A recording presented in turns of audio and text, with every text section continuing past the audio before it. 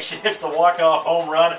Congratulations. Had you ever had a walk-off home run in your career in high school or college at all? No, this is my first one. I mean, you went after the first pitch. Obviously, you saw something you liked. Talk about the at-bat. Well, Coach just told me to not use my body, just trust my hands and be aggressive. So I just went up there and saw the first one. I liked it and I hit it. Were you thinking home run at all, or were you just trying to get something you could drive and put into play? No, I was just thinking get on base, get the ball through.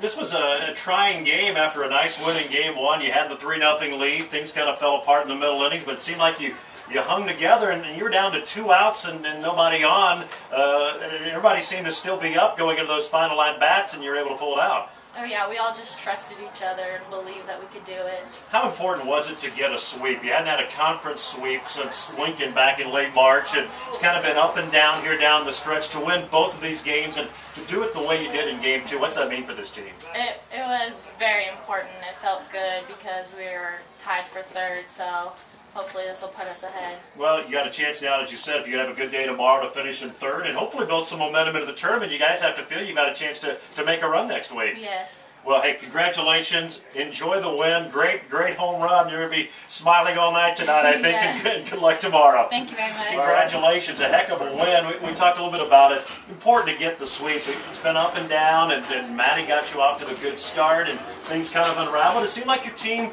held their poise and never gave up in that second game. Yeah, we had a lot of heart, and we talked about that from basically the second inning on, that we were going to have to fight for this, and they definitely came out and did that.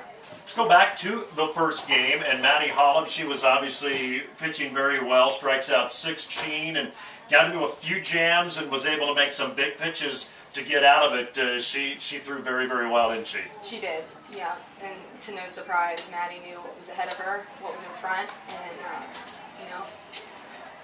brought her game. But how about Abby Morrison, the freshman? You've talked about her before.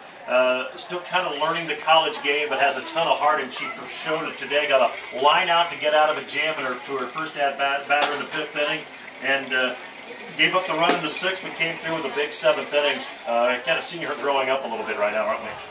Yeah, we're seeing a freshman, take her lumps in the beginning, and the staff trying to sit down with her and help her through it mentally, and the kid has opened her ears, and she's always had the heart, so very proud of Abby Morrison.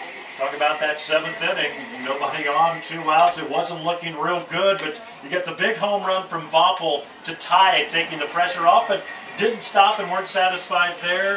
Rottinghouse kept it going, and then obviously the big home run from Kellsi to win it. Yeah, the no quit in the girls, it was an amazing feeling. This group's one of a kind.